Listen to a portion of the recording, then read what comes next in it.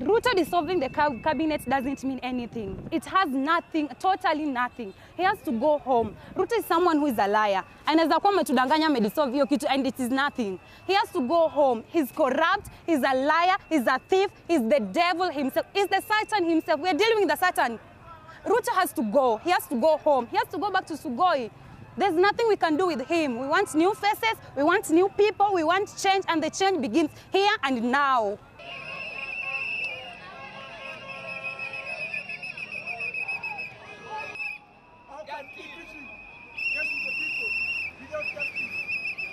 This is for a fellow candidate. Our candidate should not be killed by the Dimwit. Yeah.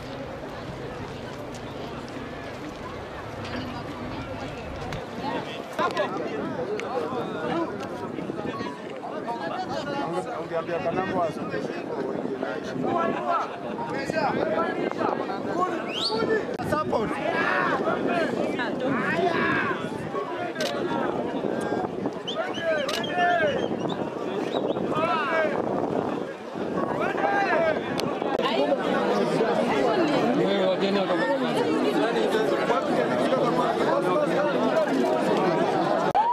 Mr. William Ruto, you have failed the people, you have failed the masses, and all these things is a clear pointer and indication that you need to vacate that office. And so we still call our people, we still call comrades and the masses. Let us stand up, let us still push until William Ruto and Kome and these baggers leave the office.